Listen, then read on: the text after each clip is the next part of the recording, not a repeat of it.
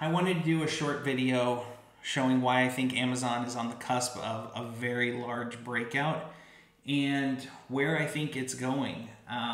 This morning I wrote up a long thread on the business side of things, and all that has come true. I mean, everything I've said since earnings has been fine. The stock's up almost 25% in 3 weeks.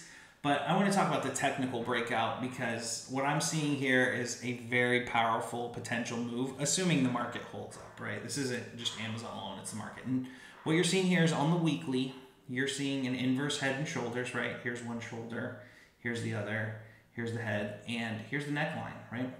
And so we've been trying to get over this neckline at 146.57 for 2 years basically. Last summer, that's where we got rejected, came lower, came up again this September, rejected lower. Now we went back up. Today we crossed over it, but we didn't close over it. So we peeked our head over into a new range. And remember, Amazon's been in this range for pretty much 2 years. So moving up to a new range opens it up to a whole new level of prices.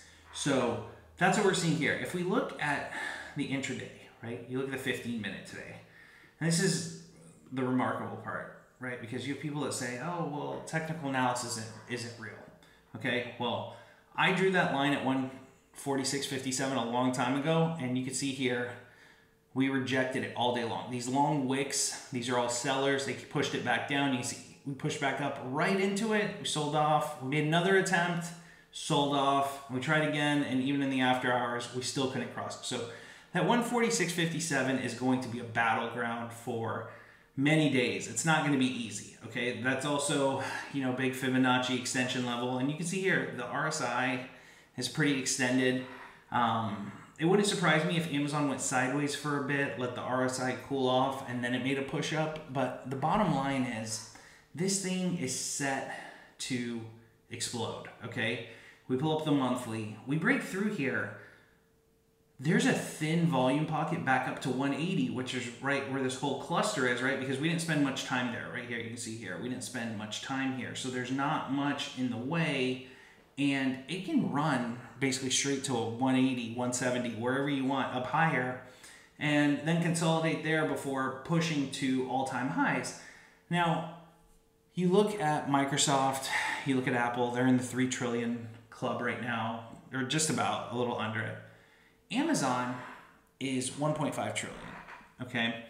And even if Amazon went to like 220, it would still be significantly less than Microsoft or Apple. And that's insane because Amazon's free cash flow 2 years from now will exceed what Microsoft and Apple are doing today. And so it's insane to talk about how mispriced Amazon is, but at the same time, Amazon's also in a weird spot where it hasn't shown anything for so long. So slowly, right, they've posted a couple good quarters in a row now.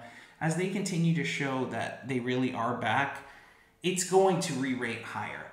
I think right now, fair value is somewhere around the 180 range, just based on the numbers we have now. And obviously those numbers are going to continue to grow and higher's on the way. But I think right now, the big level, 146.57, we get over that.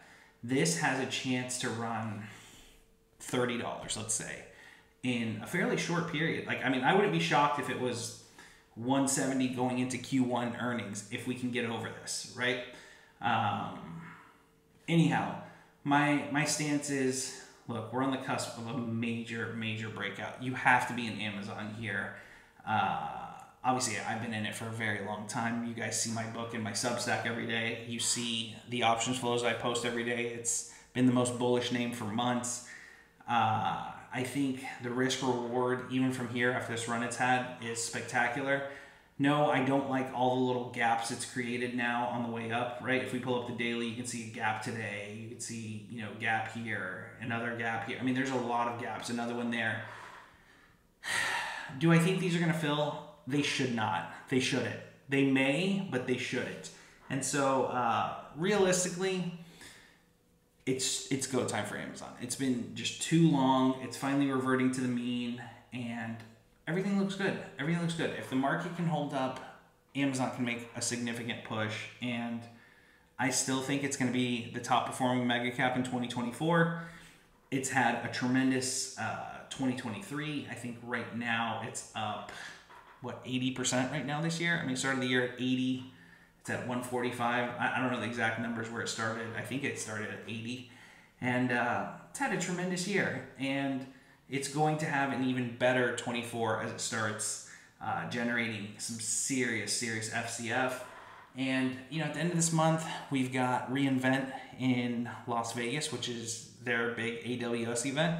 I would expect some pretty big announcements there from Amazon. They always come out with announcements on their chips or whatever's going on over there. And, you know, maybe we'll hear more about this Olympus AI they were talking about earlier this week that's going to go head-to-head with ChatGPT.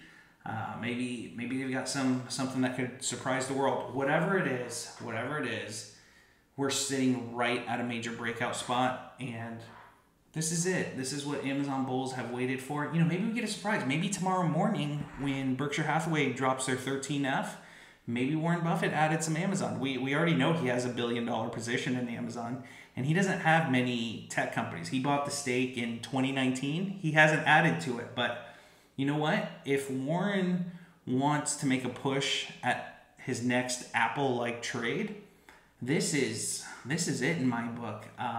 You know, and Warren is known to like these infrastructure plays. He likes railroads.